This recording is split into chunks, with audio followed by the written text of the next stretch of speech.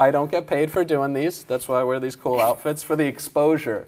You know, even though everybody keeps telling me I got to stop exposing myself, I look like I'm driving Uber for Lady Gaga, you know? Like I just dropped off Perez Hilton at the airport. No, I look like the best man for Tiger King.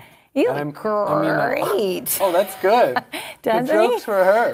Thank you. Yeah, I look like the ghost of Young Gravy.